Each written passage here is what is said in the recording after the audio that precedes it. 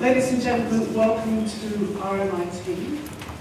I'm Suzanne Davies, Director of RMIT Gallery. And before we begin any function in this institution, we acknowledge the significance of this land to our Aboriginal forebears. So in the spirit of reconciliation, we acknowledge that Storey Hall, where we currently are, is located on the land for which the Wurundjeri and their forebears are the traditional people. And we recognise the cultural and historical significance of this land to these people.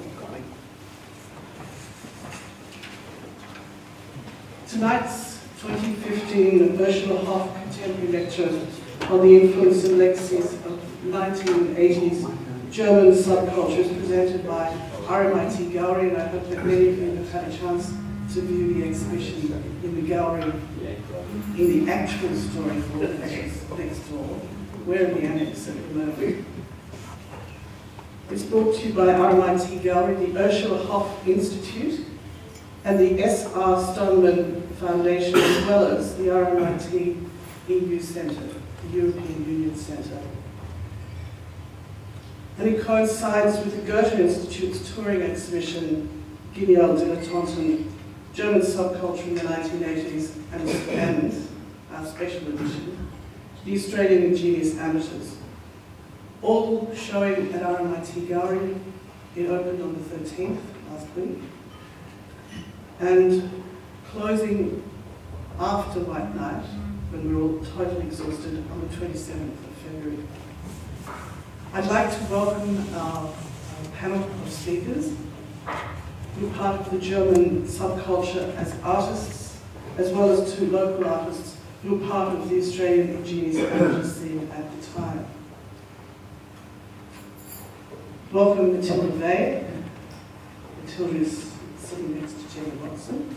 Curator of Geniale Dilletanten, musician Jochen Arbeit, and DJ Dr Motte. And our speakers from Australia, renowned visual artist Jenny Watson, who's flown in from Brisbane. Thank you, Jenny. Melbourne musician and sound designer Ash Wednesday, who of course performed with Einstürzende Neubauten, and our moderator Dr Stuart Grant. I'm delighted Stuart Grant. Chap at the end.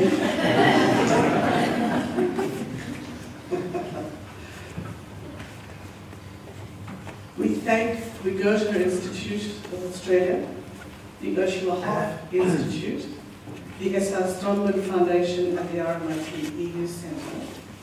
And we acknowledge the presence of Graham Riles, AM, and Gabi Urban, representing the Goethe Institute.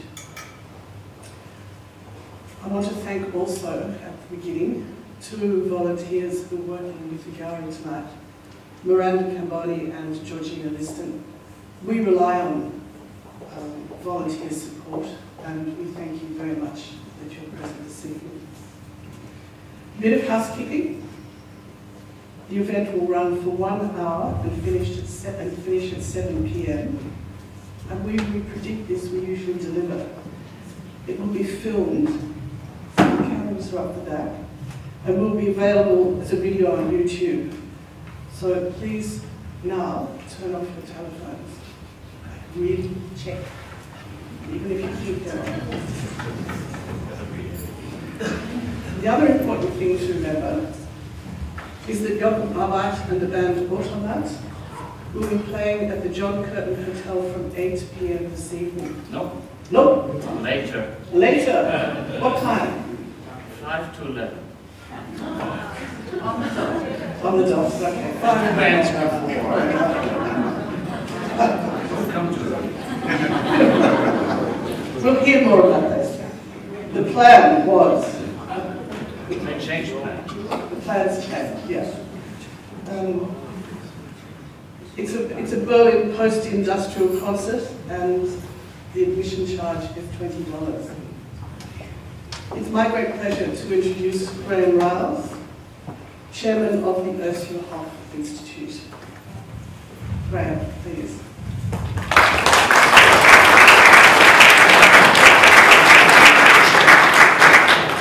Good evening and welcome.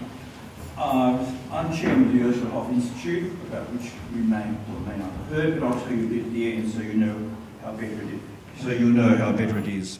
Tonight's lecture honours Dr Ursula Hoff, AO, OBE, 1909 to 2005, a refugee from Nazi Germany who arrived in Melbourne in 1939, sponsored by the then Women's College, the University of Melbourne, which is now University College.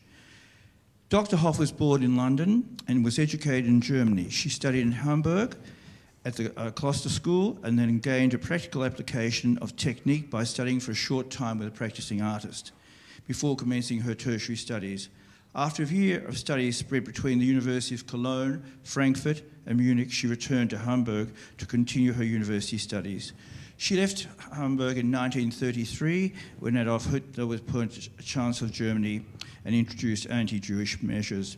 In 1934, as a British subject, she returned to Hamburg to complete her doctorate, which she did in 1935. In 1942, she was appointed assistant keeper of prints and drawings and later curator of prints and drawings at the National Gallery of Victoria, where she continued her career until retirement in 1974 as director.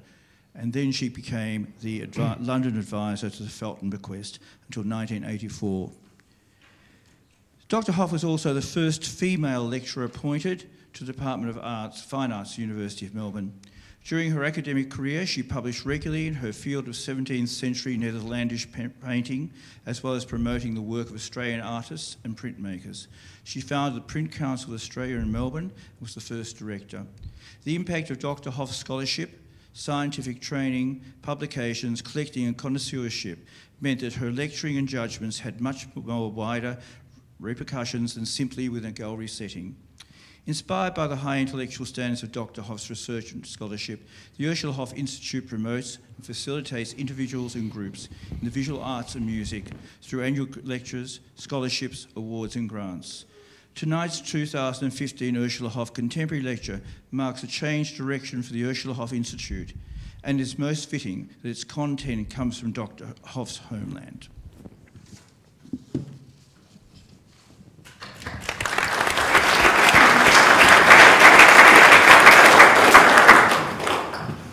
Graham, thank you very much. We do appreciate the support of the Institute and the Foundation. And we're delighted that you are prepared to trust us because you never really know what's going to happen. What the content was. I attended some of Dr Hoff's lectures and this is a little bit beyond her particular area of expertise. It's my great pleasure now to introduce Dr Stuart Grant. Stuart is a senior lecturer at Monash University in the Centre for Theatre and Performance, where he specialises in performance phenomenology and ecological performance. He's also the senior guitarist with noise punk legends, the Primitive Calculators, and a young Stuart Grant features in the film Dogs in Space. Ah, that's okay. Dogs in Space screening in RMIT Gallery's Ingenious Amateurs exhibition. Fronting the Primitive Calculators playing, and I have a quote here, pumping ugly muscle. Yeah? Okay. Right. I now hand over to Stuart, who will moderate the discussion. Stuart, thank you very much. Thank you, Suzanne. Can everybody hear me? Yes. Okay, good. Only the people that can't hear you. Only the people that can't. All the people that can't, please let me know that they can't. All right. We'll jump straight into it because we're behind schedule already, of course. Just a few little notes. I'll be asking each of the speakers a couple of questions, hopefully not too many, 1, 2 or 3 questions, which will kind of wind them up and let them go. And after about 7 or 8 minutes, I'll shut them up and we'll go on to the next one. There might be a little bit of discussion. I might try and tease out a couple of themes from them, or if they dry up, I might stand in front of them and talk. We're just going to try and keep it so that we have these little vignettes. So rather than a lecture, it's like 5 little lecturettes. The running order will be First, Mathilde Weh, then we will hear from Dr Motte, then we will hear from Jochen Arbeit, and then Ash, and then Jenny Watson bringing up the rear. Before I start, just one little brief note that occurred to me today as somebody who was one of the main proponents of a very similar kind of scene to what we're talking about and what's portrayed in this exhibition that occurred in Melbourne at the same time and a little bit before, probably 4 or 5 years before the stuff that's downstairs. If you look at that exhibition and you look at what was happening in Melbourne a few years earlier, it was really brutal. It was brutal, it was angry, and it was ugly, and it was violent, and it was nasty. We didn't perceive the world as a nice place. There was nothing pastoral. And that's what struck me. Why did this thing occur at the end of 1970s? That all of these young people all over the world got angry. And it was just an interesting little pocket because really by the mid-1980s everything had turned into bland, big-shouldered slop. And so yeah, I just thought I would like to set that up as a possible theme for the night if anybody wants to address that as we go along. The fact of, in terms of it aesthetically, this whole movement was not nice. So, to kick off, Mathilde. Now, Mathilde is the curator of the exhibition. And so, the first thing I'll ask Mathilde is, why? Why did you do this exhibition? I think it was 3 years ago. I had the feeling, or I wanted to create an exhibition about crossover music and art and film. And we decided to discuss about subcultures and to ask, does subcultures exist now? Or is it a big movement like in the 80s? And I remember the 80s because I made music too in that time. And we asked our colleagues worldwide of the Goethe Institute, is it interesting for you in your country to show the 80s, the subculture of the 80s in Germany? And now we have 30 museums, they want to show it. Okay. And it was just a feeling that it is perhaps the right time to show it now, okay, so to discuss it now. It wasn't a major crusade or a big personal mission, just a whim. You just did it for on an impulse. Yes. Yeah? Yes. Okay. So was it hard to get the material? Yes, sometimes, because we have many videos and music and photos, and the license of many things, nobody knows who is the owner of the license, you understand? Mm-hmm. Yes, and therefore it was really difficult. But all the bands I contact, they were very hilfreich. Helpful. Helpful, yes. Okay. You were a participant at the time, and you went back to it nearly 40 years, Yes. 30 years later. 35. Yes. What was that experience of going back and revisiting this period?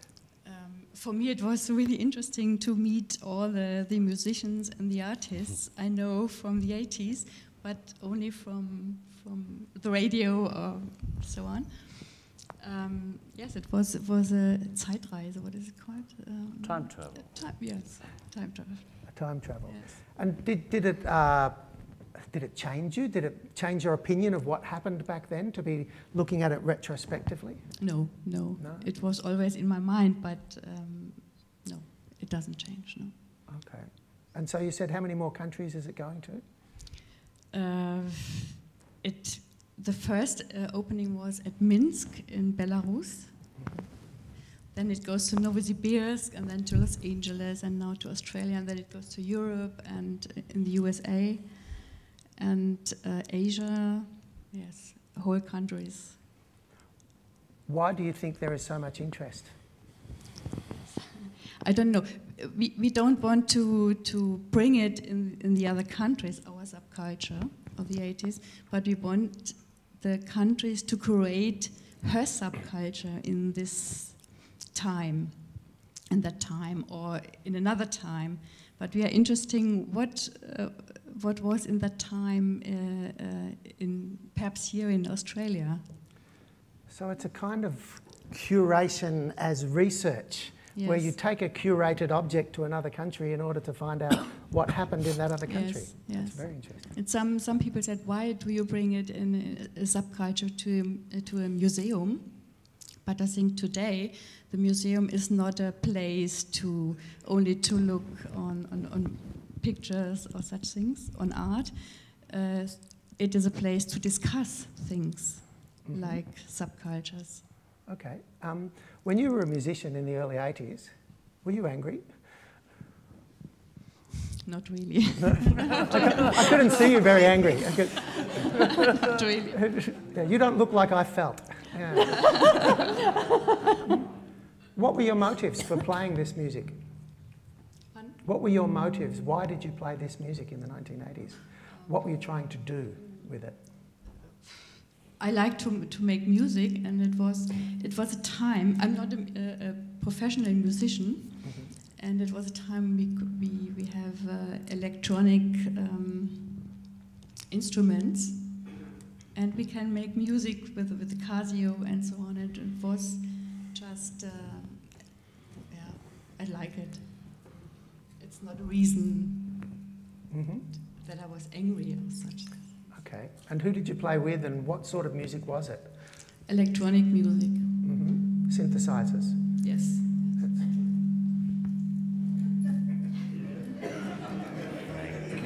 Like that. That's nice. And still doing it. Me too. Actually, I love it. Good. Well, I think we'll move on. Thank you, Mathilde. Would you like to thank Mathilde, please?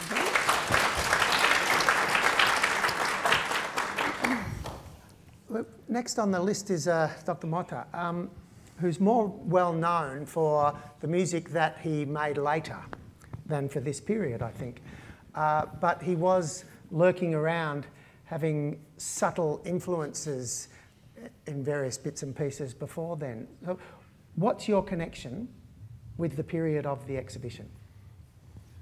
Well,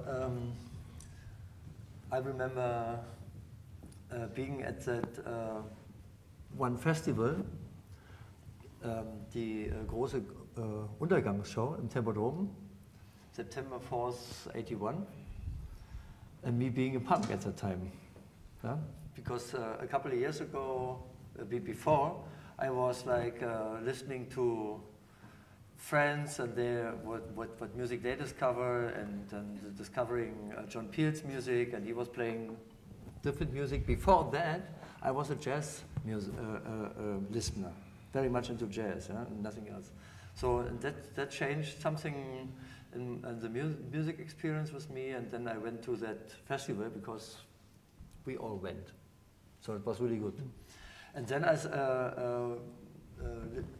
watching Die tödliche Doris, Wolfgang Müller, on stage playing a very bad piano, violin, very bad. And he was like... He couldn't play. He couldn't play. It was like... No. And I said to myself, I can do that too, to myself.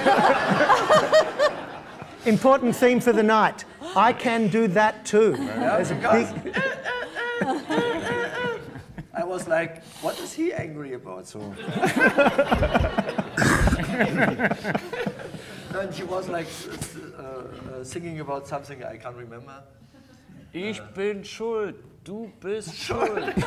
Schuldstruktur, Das ja. ist die Schuldstruktur. I'm guilty and I'm guilty and this is the structure of guilt. So, and then we were drinking beer out of cans, and I was thinking, no, I want to play with, and I wanted to try to throw the can on the violin, and I hit it, and I made a sound. So it was the first time I was playing with Tödliche Doris. Later on, later on, I told Wolfgang Müller what I did, And I didn't know, because he was like decorated. Yeah, he was like he had a painting in the face, and like, he was like an Indian, like an Indian with feathers and stuff like that. Yeah. And then I met him at a bar called, or at a cafe called Mitropa, and I told him what I did, and he told me it was me, and I was like, I immediately went red in my face, yeah, and blushed totally, like was. So, but then he liked it very much, and he brought me over from the Mitropa to the Risiko, because it was another place where we all met later on with all the Geniale Dilletanten and all these underground subculture musicians.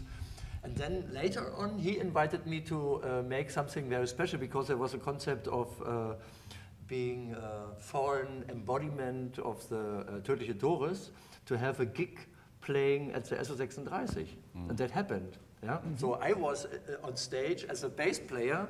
Normally it was Klaus Uttermüllen. Genau, yeah? Niki. Yeah, Niki Uttermüllen. Yeah?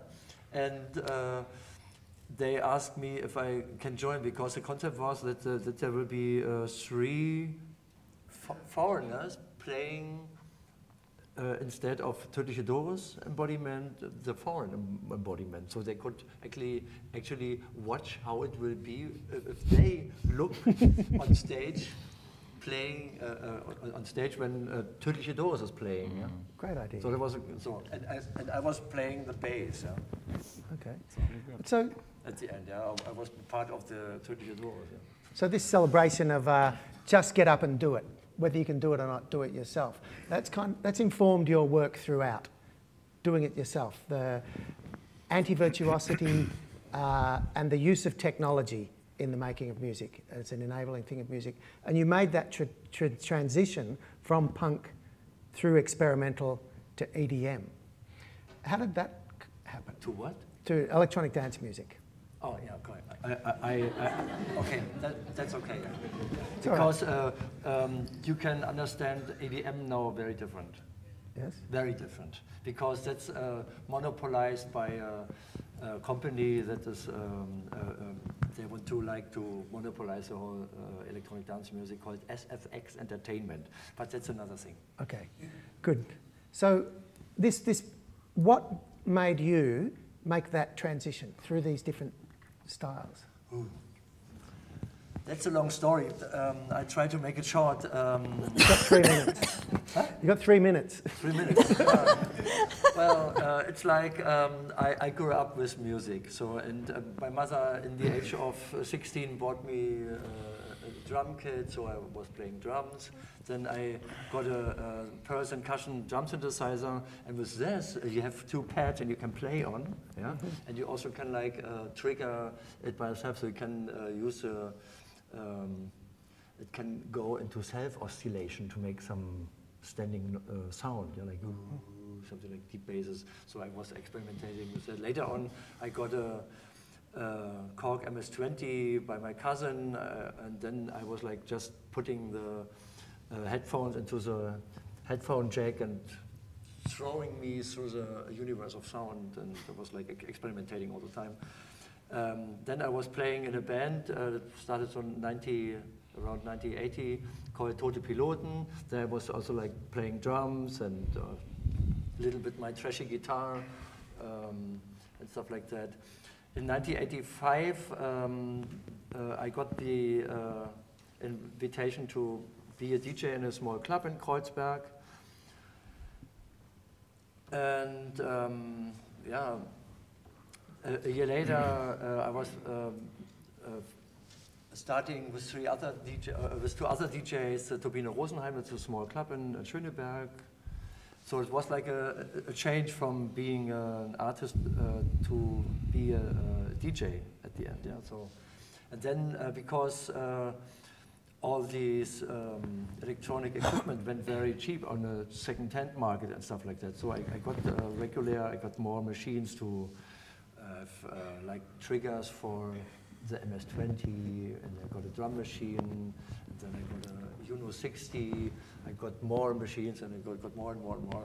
And at the end, in 1992, I did my first solo album I had a DJ mixer, I had a TR-909 by Roland, I had a Uno 60, and I triggered the Uno 60 with the rim, so I could like had the arpeggio going on, and some other little machines. And I did an album called Chill Out Planet Earth in 1992 on Space Teddy. So this is actually a very shortcut to this thing. And so this is like a menu of an analog synthesizer enthusiast wet dream, just all of those devices. Well, and they were all really revolutions in the way you could make sound. But one more question, were you angry? No. No? Why? Why not? Why?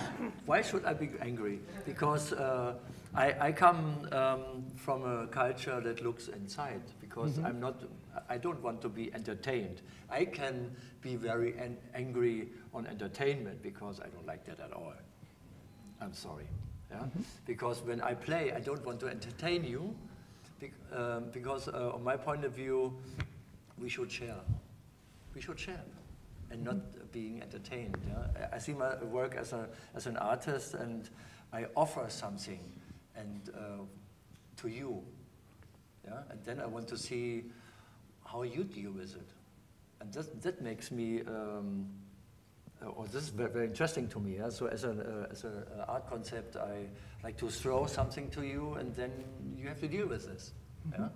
And because I like to have some beat where I can move my ass with, and I play music to myself too when I play as a DJ, then I know from that experience I have that you will dance even better. Okay, great. Thanks.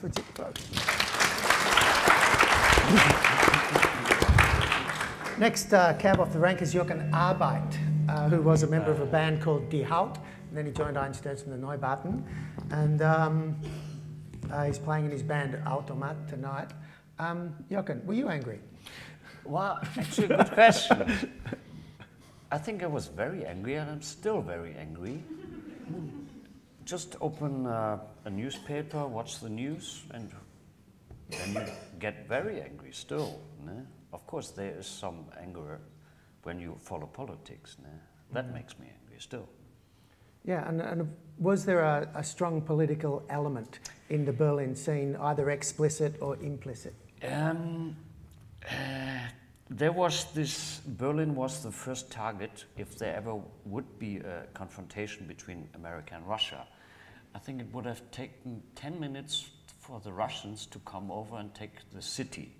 So we were constantly on the brink of, oh, they can come any minute. There could be an atomic war. Also, this was the 80s, so there was still this fear of destruction and war coming over in no time. There was not even time to run away or something. So this makes a kind of feeling which is not nice. So an anger or fear or uncertainty comes from this knowledge that it can be over any day. And this also, this triggers something inside of you. I don't know, anger, maybe, but there was some strange feeling in Berlin at the same time. Something was wrong. Yeah, something wasn't right. Yeah, and were you a trained musician? Yes and no. I got some music lessons as a kid because the cousin of my mom was a music teacher, so all in the family had to go, so I learned a bit of organ, I learned a bit of guitar, but what we had to learn was so boring. I quit after a while. Then I became a drummer as well, and I started playing drums. And I had a fantastic music teacher in my school, middle school. He bought equipment for his kids. We could use his equipment in the afternoons for a school band. And what the best thing was, he hired buses. He put like 30, 40 people, and we went to concerts to other cities. We saw Frank Zappa, we saw Carlos Santana. So this is unthinkable nowadays to put all the kids, and in the first rows they were older, they were smoking dope already. So he put all these kids in a bus, drove them to concerts, and drove them back at night. It was fantastic, super. So yeah, And the best, my best education was my older brother, who was the first hippie DJ in town. He was DJing in the first LSD psychedelic club. So we had thousands of records at home, and I was just looking at the covers. I was fascinated by the covers and listened to the music as well. And with him also on TV in the 60s, the Stones were there, Beatles, everything. I saw everything as a kid. So at the time, with these pictures at this exhibition and these bands and all of this playing. Okay. Yeah, that's me over there. That's me there. Yeah, okay. Okay, Yeah. So I have this experience where I was part of, I had a few bands in Melbourne in the late 70s, and I left Melbourne in 1982 and I came back in 2009. And in 2009, I was confronted with all these people wanting to talk to me about this supposedly exciting eruption of music and art that happened in Melbourne, and it was just bullshit.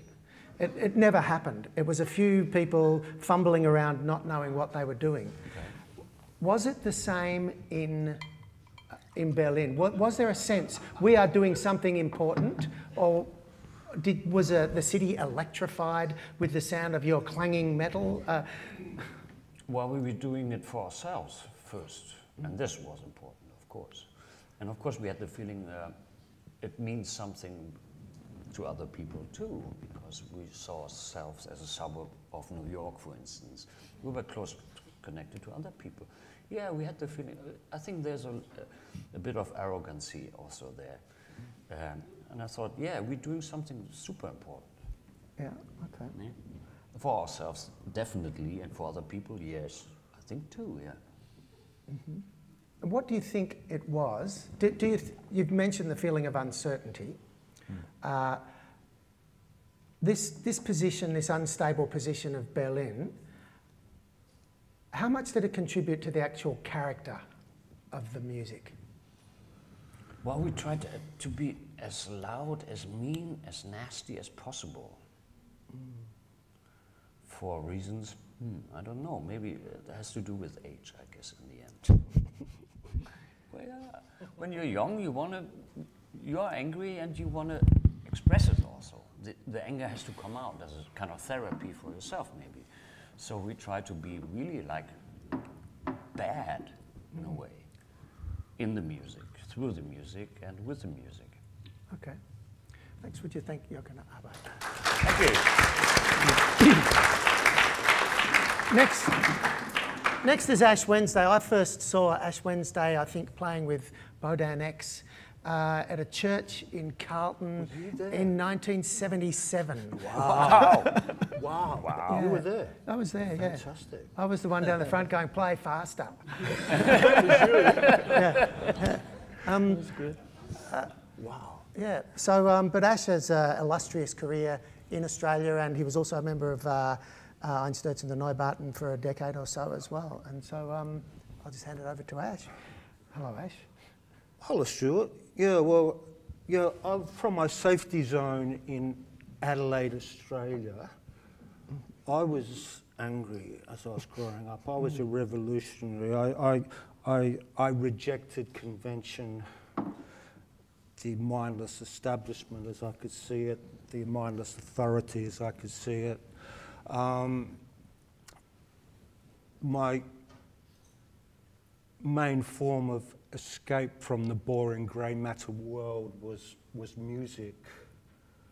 And I was going to be a musician, there's no doubt about that, but I was going to teach myself. I was going to do it my way. I was a self-taught, self-styled musician. As I was growing up, I was allured by the sounds that were coming from Germany. I love synthesizers. I love new sounds. I love creativity. What period are you talking about? Are you talking about Can and Neu and Cluster and that?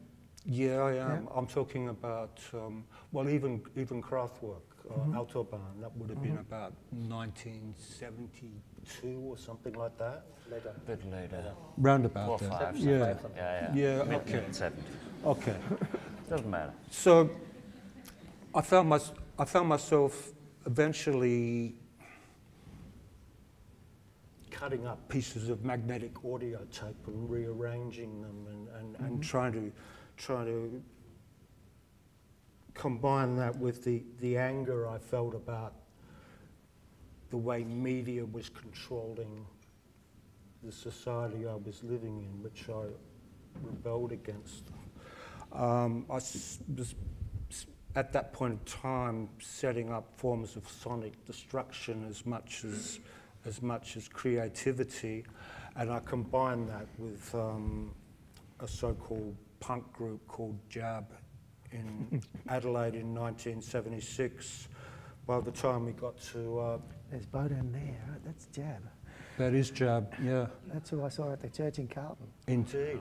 Yeah. By the time we got to Melbourne, we looked and sounded like a punk group, but originally we'd formed in Adelaide with 2 synthesizers and a drum machine, and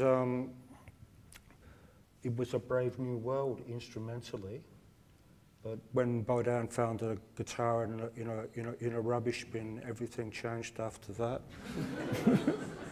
What about this instrumental Brave New World? How important was that? And why did a certain portion of the punk music take up synthesizers like that? That didn't happen till later. But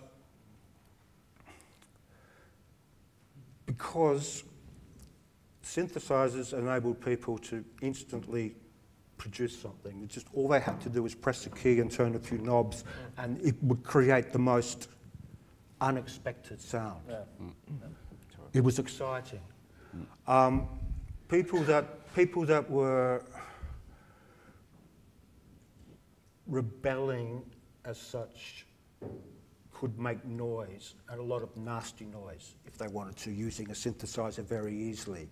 They could blow up speaker boxes and amps, and they could almost cause physical damage with pure noise.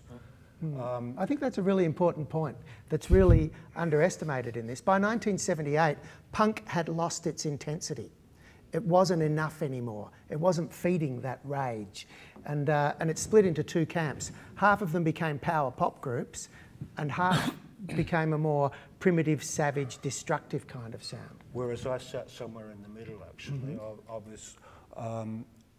I tempered my sonic destruction tendencies, and I was fascinated by the new technology which was available to everybody.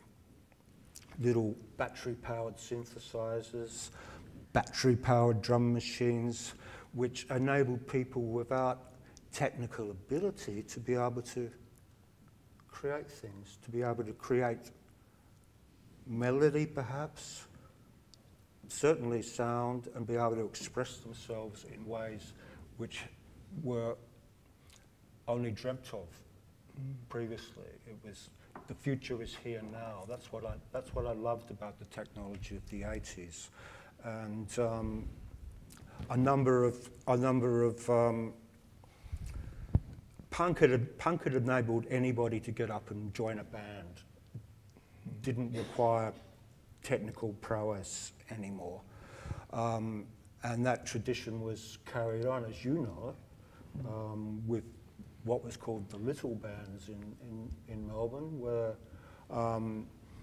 non-musicians could get together with musicians and maybe rehearse, maybe not, just to form a group on the spot and to play in a live performance situation, and that was exciting. And there was an audience for that, and there was a reason for that. The reason for the little bands in my memory is no one would play with the primitive calculators, so we got all our friends to make all these stupid little bands because we couldn't play with anyone else, and that's how it sort of came about initially. Yeah. Dave Light and Lee Smith came one day and said, "We've made a little band," and I said, "Let's all make little bands." And they were disposable, and that's another thing about this aesthetic. They had to be thrown away. It was disposable. When I look back on it, I realise what we were was kind of the end of the Fluxus movement. Yeah. And anything else you'd like to say, Ash? Well, We certainly didn't have the landscape of Berlin and Melbourne, but we still had reason to be brutal, I believe, and we had to fight against a conformist music industry that tried to tell us, no, you can't do things like this. We had to make our own records. We had to make our own cassette tapes, perhaps. We'd do our own releases. We'd work out ways to do things which didn't involve thousands and thousands of dollars, which didn't involve those suicide recording contracts. So that's a play on word. So it was there was room for innovation, and people responded, and there was quite an alternative scene which was developing in Melbourne throughout the 80s. I experienced remnants of that in Berlin when I arrived there in 1992, except it was about 100 times bigger. Right. Things like Tackless were hinted at. Huge. Hinted at here, but they were usually talked about more than actually put into action. Okay, and there was one little thing. Melbourne in the early 1970s, there's a hidden history of Melbourne. Melbourne was an incredibly violent place. There were fights on the streets of Melbourne outside Flinders Street Station. If you were a boy brought up in Melbourne in the 1970s, in the outer suburbs particularly, you were inserted into a pecking order of violence, and you were trained to be a soldier, and they took away the war, the Vietnam War. And it was a very scary, violent place. And I think that that's something that really contributed to the way the Melbourne punk scene grew up. I don't know if that was the same. Did you have to go in the army in Germany? The point was, as a citizen of Berlin, Berlin was not part political-wise of Western Germany. It was still divided between Russian part, American part, French part, British part. So as a citizen of Berlin, you were not, they could not draft you into the army. So what you do, I come from West Germany, I'm not a Berliner. So with 18, they want to draft you. So what you do, you just move to Berlin, become a citizen, and then you got rid of the army. And this is what many young men my age, so a whole generation of young men came to Berlin, and then we were sitting in Berlin and saying, oh, what do we do now? Let's make a band. Exactly. That was it. Yeah. That's a beautiful place to cut to Jenny Watson. Jenny is...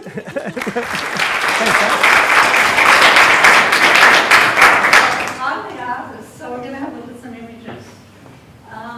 But what I want to say first is I was very angry. I was a very angry young woman.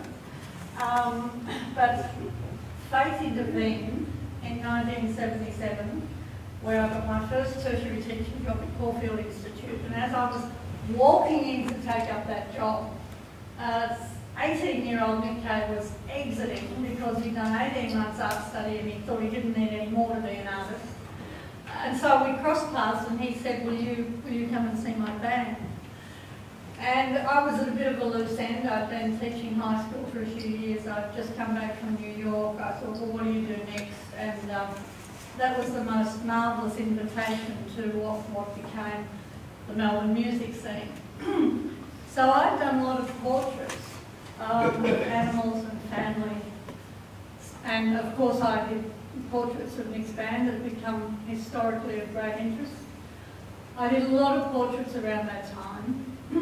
But I also went on to do a lot of work about deconstructing painting. And that's this sort of thing. And it's sort of starting to be understood that I might have been the first woman in the world to use confessional text before Tracy Emin. Tracy Emin has just bought a work of mine, so I actually see that as a validation that I was doing something interesting. But no, I was very, very angry. I was living in a small house way outside of Melbourne. I could see that there was no connection between the Australian art scene and any sort of European art scene. And I felt something like complete despair. And I remember opening an American art forum and seeing a big ad for Jean-Michel Basquiat having a show with Warhol, a double-page ad, and just thinking, Well, I will never have anything to do with that. Now, fate plays its hand. 5 years later, I was sitting in the office of Anina Nose in New York, Basquiat's dealer, and she was saying, I will represent you in North America. So I do believe in fate. I do believe that I was meant to meet Nick Cave. I do believe I was meant to go to Europe, knowing nobody, getting a break, and then developing an international career. Have we got many more? The thing, that's way back then. I obviously wanted to be one of the boys in the band. But anyway, that music scene in Melbourne really saved a lot of people, I think, because we'd all come from a very conservative post-war background where everybody lived in the suburbs. And a friend of mine not from Melbourne just said, I can't believe the way the suburbs stretch from Camberwell to Box Hill to Doncaster and forever, where you just saw these brick veneer houses with backyards. And I came from there. I came from Box Hill. And so there was an anger and there was a desperate need to get out. And in the early 80s, Australian dealers had no aspirations that way. That came later. That came in the early 90s, where every Australian dealer wanted to show at Cologne Art Fair. But anyway, if we keep on with the images, I spent some time deconstructing painting. Have we got more? No, that's it, okay. I spent a lot of time deconstructing painting, and for people who know my work, I work on fabrics a lot. I use a lot of language, I use objects on shelves, and I have a really nice international career now. But the anger of being a Melbourne girl and wanting to get out, same energy as the bands, I know exactly what you're talking about. So. And when did you move to Berlin? Pardon? When did you move to Berlin? I didn't move to Berlin. Oh, right. No. I was only aware of what was going on in Berlin. And I got my break in 1988 when an Australian show went to Frankfurt, and I got a 1 in a million chance of being offered a show by a Viennese dealer who had a gallery in Frankfurt as well. Right. And everything was ready for me. It was like dominoes falling. Within 18 months I was working with 10 galleries all over Europe, New York, Japan. I had to hire an assistant. The whole world changed, and it sort of kept on changing until the global financial crisis.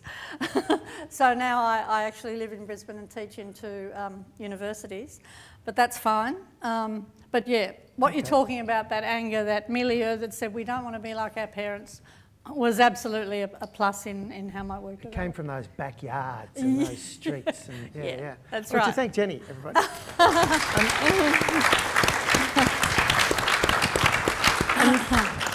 Now we've got about 10 minutes to throw open the floor. Have we got a mic to go around for people to... This one here. This one. Just to take ask it. and answer questions. Are there any questions? Put your hand up very strongly so that I can see. Yep. Berlin was obviously very special at that time as an island, with all the support it got from the government, as well as no army, and having an art scene and a cultural scene, 24 hours open, very different to the rest of Germany. Good point, so 24 hours open, very important point. yeah. Yeah, absolutely. And that was important for all the young people.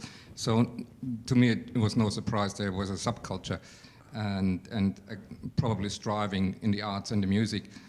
If you compare that time, at that time when Berlin was an island, to today, when everything opened and the great influx of the East and other countries, how would you describe the subculture nowadays in Berlin? I think this goes for the Berliners, right? Yeah. Well, it's like that. Berlin still is an island because there's nothing around Berlin. Yeah, because it's like the place around. It's like Brandenburg. Yeah, and in the middle of Brandenburg there's Berlin, and there's hardly living anyone. Yeah, so it's like you come to the city and you have 3.5 million people living there. Nowadays, it's like that because the wall came down and because there was another city, so another part was added to it. there was certainly a lot of empty places where you can go and just go in, because there wasn't clear who's the owner of that, and we were looking, is there energy, can we plug something in and can make some noise and dance to it. And nowadays it's like that, more and more people come to invest in property to get profit out of that. And this will damage the free spaces where we can experiment for new things. And also what we have is 30 million overnight stayers. Yeah, it's like many people come because of that vibe of Berlin. Come off because we did something in the 80s, and we did something in the 90s because we had the Love Parade, and it was really promoting young creative culture worldwide. And that still is a reason why people come to Berlin and look at the clubs, what's going on. But Berlin is not supporting it. It's more damaging it because more and more investors come to make profit out of properties. And what you see is like they raise up ugly new buildings, and well, that's not my city anymore. Yeah? On one hand, I love it, and on the other hand, I see it's more damaged by profit, and this is not the focus. Exactly, that happened in St Kilda. That was our little Melbourne area that was cheap and old and beautiful, and that's a very high gentrified area now. So the money follows the punk, obviously. No, it's more like in Berlin, it's like that. First, we have the creative people, and then the area becomes hip, and then the investors come and destroy everything. Yeah, that's right. So if you see, especially Prenzlauer Berg, Pankow, that was a district where all the artists were living during the German democratic era, and nowadays it's only sold flats, and houses are built new, and women's with a Kinderwagen and stuff like that. So it's really not interesting anymore because there's no neighborhood anymore. Yeah, all the clubs are gone in this area. Exactly. Yeah, no nightlife, that's for sure. Well, I think there's still an underground, but you have to really look for it. If you're still 25 years young, and you really go for it, I think it's definitely must be there, and I'm sure it is. But I'm not looking for it anymore because I don't go out anymore. But I know it's there. This is the only thing you have to know. It's there. You could, if you want to, you find these places. Sometimes I sneak in for, I don't know what reason, sometimes, not often. But you know it like the back of your hand, Jochen, and you just take it for granted. But for somebody from outside, there's not so many rules and regulations like you were telling me about before.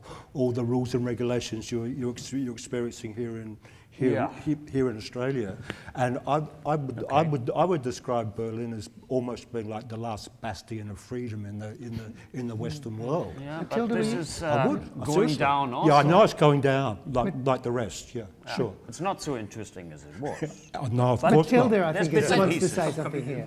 But perhaps we can discuss if it is possible to have such a big movement like in the 80s. In the time of digital revolution and internet and so on. I don't think so. There are many small subcultures, but not one bigger movement, I think. Fragmentation into multiple subcultures. Yes. We should move on to another question to see. Yeah. Just one quick question. When Jochen said about being in Berlin and the nuclear fallout, I mean, I was brought up in Glasgow, where we had the Faslane nuclear base. So in the 70s, it really was like the end of the world was about to happen. Which I think in Britain, it was. I can only speak for Glasgow, but you got this industrial music, which was a sense of the life. Sorry, the life that we were living, the sense of the world was about to end through nuclear fallout. Did you get that in Australia, Stuart? Because absolutely. We were all scared that the world was going to end. Yeah, but I see the 1960s and 70s. Years later, you know what I mean? No, I grew up in the shadow of the bomb. Sure. Yeah. Definitely, huge influence. Two big influences on my childhood: the bomb and Vietnam. There's another question back there. Sure. Well, this one.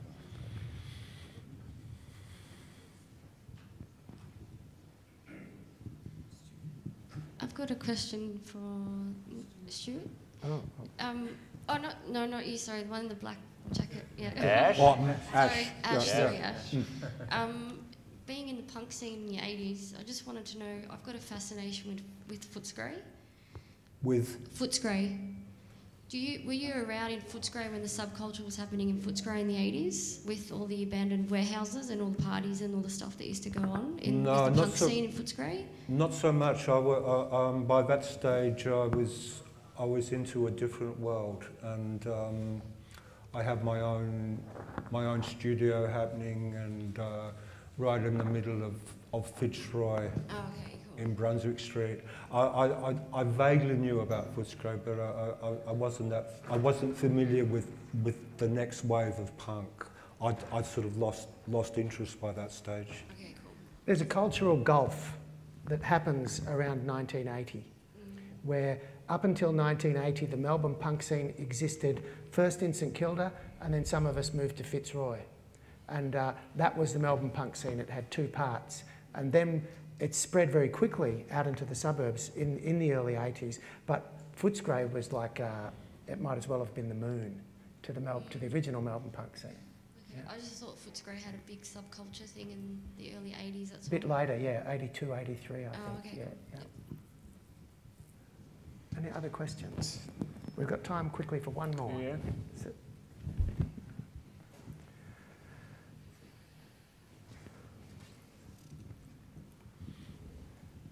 You touched on the fragmentation of music at the moment. I just sometimes find the actual volume of music and the accessibility of it completely overwhelming compared to what it was like in the 1980s, where, you know, there was a limited number of genres that you could actually sort of listen to and access. And I just wondered if you did find the modern day volume of music and its accessibility overwhelming, like I do. Yeah, I cannot follow it anymore because there's too much going on, and most of it is so boring, so I stopped. When you say volume, are you talking about genres? Are you talking about genres, different genres? Yeah, I mean, accessibility as well. Accessibility, yeah, it is overwhelming, and back in the day, well, retrospectively, people talk about the music I was playing in the 80s as being Australian minimal wave. And we didn't call it anything at all, you know? I mean, it wasn't fashionable to describe music. The whole point of music was to go beyond words. And so this influx of genres is very important to the digital age, certainly, because if you don't sound like something, you don't actually exist. But it helps finding your way through the overwhelming volume. What I like to focus is also nowadays it's like that hardly any people buy music anymore, because nowadays in the digital age more and more companies like to earn money on streaming music and not paying the artist. And this is what I don't like at all. That's right. Because anyone else is earning money but not the artist. Yeah. And nowadays the artist is more like a singer in the mid-age, in the middle age, long time ago. He is now singing for money and not earning money anymore, because anyone else is getting profit out of his stock market and stuff like that. But the artists at the end, they have to go and play and play and play and play, and not having business out of that. Yeah? But anyone else, like the distributors, shops, digital download shops, and streamers like Spotify on at these worlds and stuff like that. And then I also hear stories that movie makers use music without paying money for that. Why? Why this? This is not fair. That's not good. That's not fair. And we should think about not using stream music. We should actually buy music, and if you can, vinyl or something like that, yeah. Because bodiless music, this all looks like this, yeah. And I don't like that, because I like to have a cover with it, and you should hold me in your hands and stuff like that. This is what I like. There's just. I'm just thinking, should that not then make people angry? that can make me angry, yeah. And even like what we did 2012, we were fighting against GEMA in Germany, that's a copyright collection association, and they like to earn money from anyone else, but not giving money to the artist, to the main artist, because there are 95% of all members of the GEMA don't earn money. And so this is like really bad. And not even can vote and stuff like that. So this is a bad situation. And now we also have a new law. They like to discuss with set up institutions like the GEMA, and there's an alternative coming up called C3S, and they want to be a fair copyright collection association. And this new law will fight against this new association, and this is what I also don't like. So we have to force the right of the artist, and not the fight, not the situation or the support of the association. They collect money for artists, and this is not well. This is all not well. So this is a thing what I see now.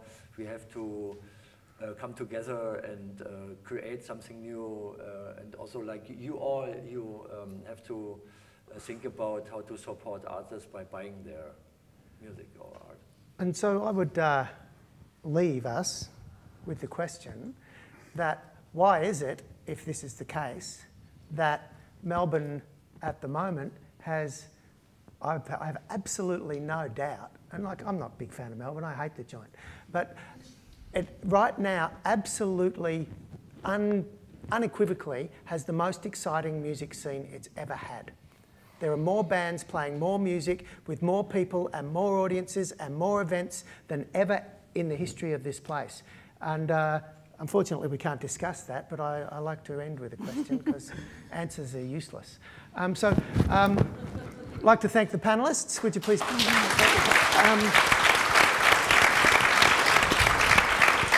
And I'd also like to thank the Goethe Institute and RMIT, and mostly thank you for coming. Thank you.